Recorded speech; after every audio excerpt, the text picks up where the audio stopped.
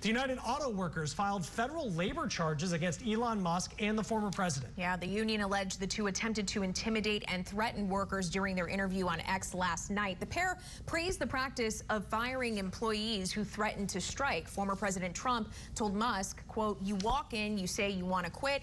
They go on strike, then that's okay. You're all gone, so every one of you is gone."